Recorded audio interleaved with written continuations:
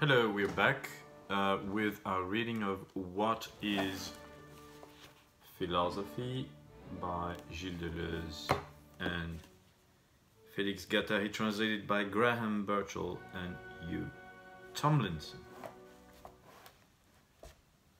So, when you're reading Deleuze and Guattari, it is not an analytical experience of reading, so it takes patience. I can understand that some readers become irritated by the tendency to progress without the typical form of demonstration, analytic demonstration, right? So it might seem that they are often claiming without backing up with evidence, but I think that the coherence, the reward and the inspiration of such a reading comes once we've reached the end and we reread the book. So at the moment we are discovering the book, and we're discovering that concepts are a very strange type of entity for them. And for example, they call it a point of coincidence, condensation or accumulation of its own components.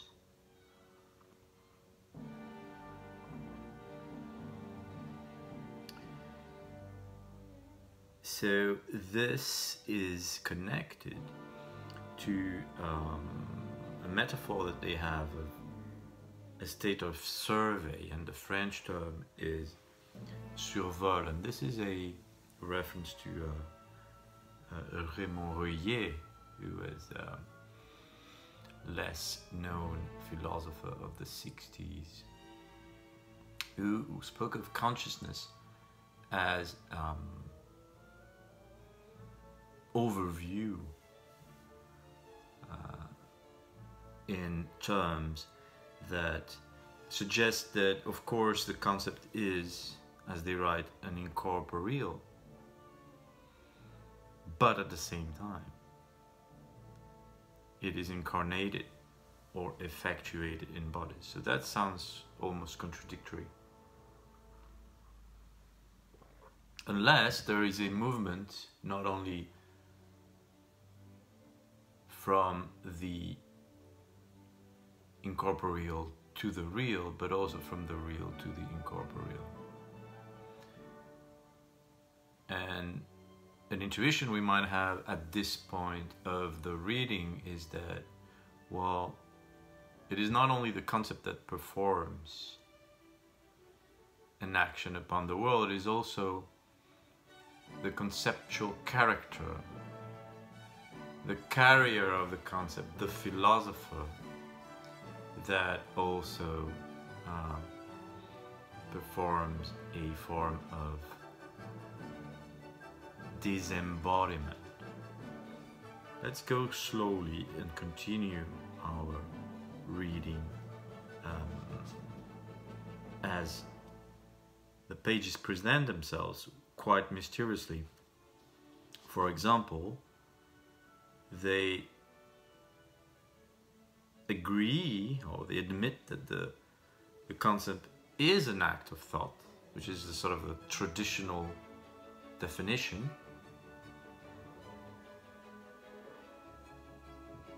But then they had, this is done at infinite speed. What does that mean, infinite speed? Does it have to do with the opposition between the finite, discrete, and the continuous? We will see.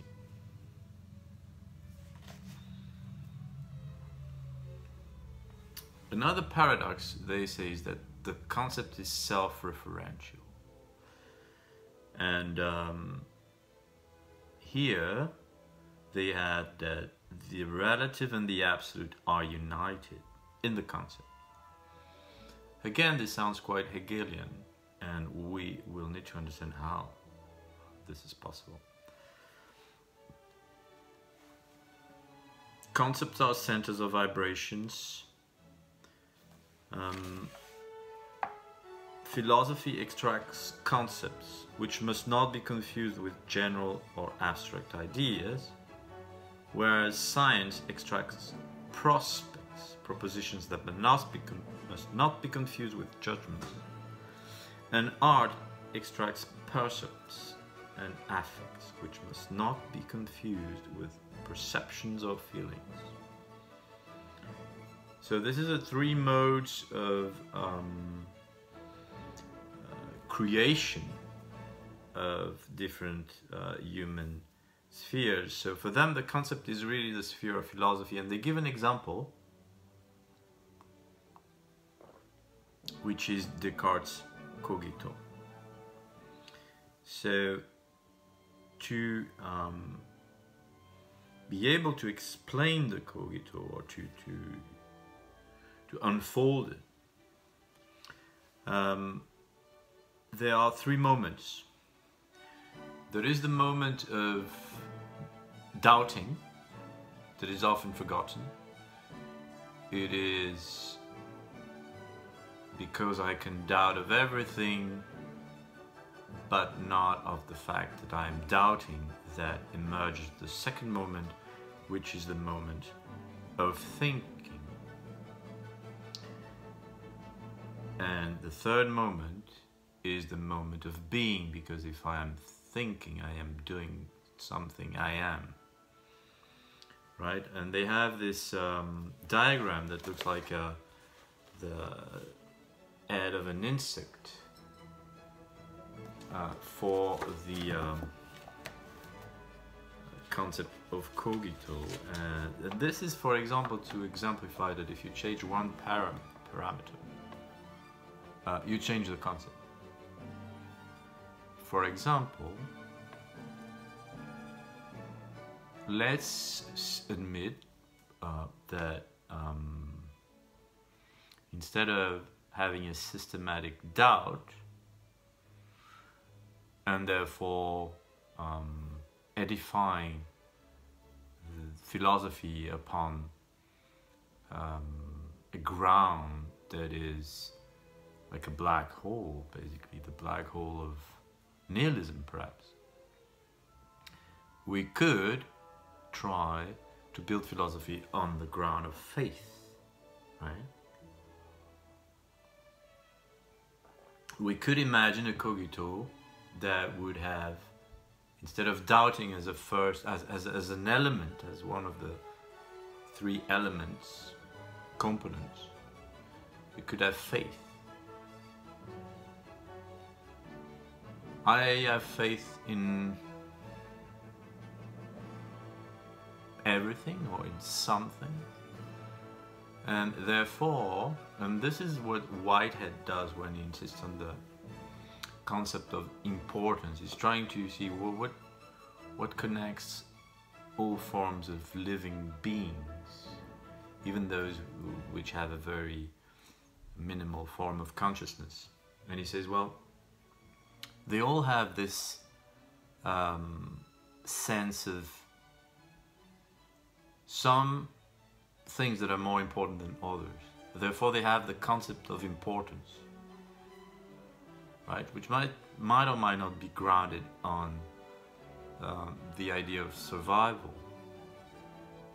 For a human being, what is important is not necessarily what is good for the survival.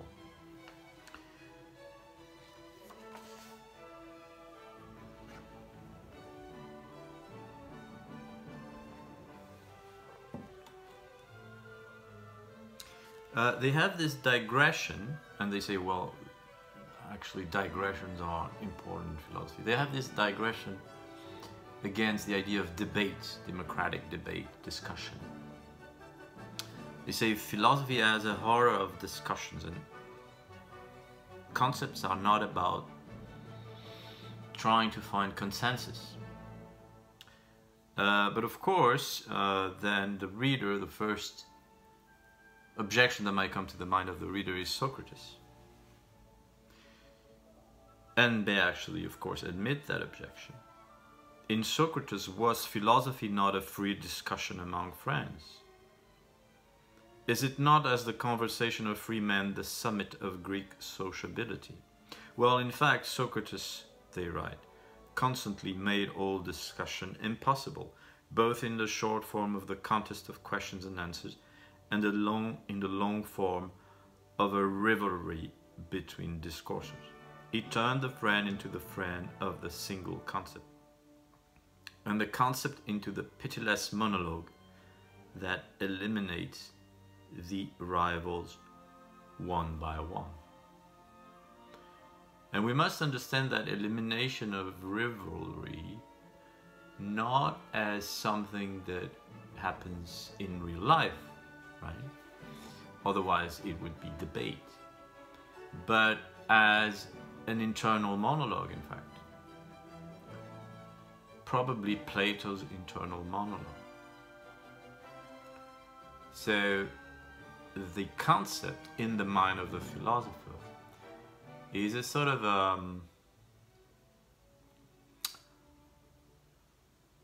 milestone or philosopher's stone or something that they must hold on to as they constantly contradict themselves, as the agony of thought deploys itself into their body. And the concept slowly, the concept that is embodied by the given philosopher, which might be composed by several quasi-concepts.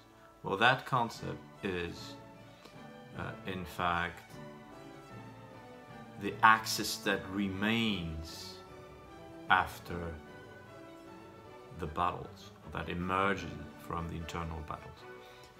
That's it for today. We continue tomorrow. As usual, we keep every session around 10 minutes.